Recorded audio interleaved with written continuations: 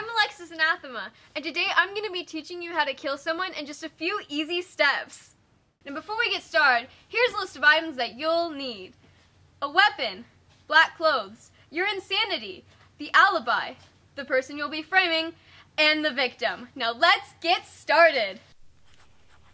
Step 1. Make sure to plan out everything, and I mean everything. Don't leave anything out. Step 2. Make sure the target is clueless and oblivious. Oh, hey, Hayden!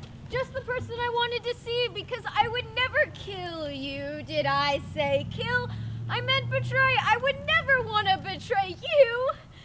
What's that? You want this mint? Okay, bye.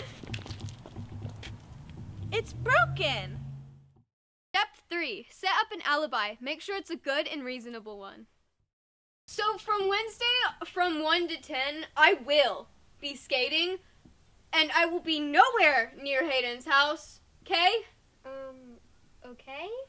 Step 4 is really important, choosing your weapon. Now remember, anything can be a weapon, including a plastic knife. Step 5, wear all black for blending in, but also fashionable reasons. Step 6, framing someone else. Sorry, Jason, it's nothing personal. Step 7, getting in undetected.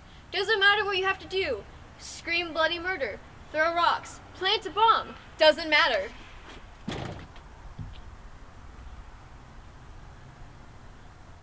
Step 8, time to commit murder.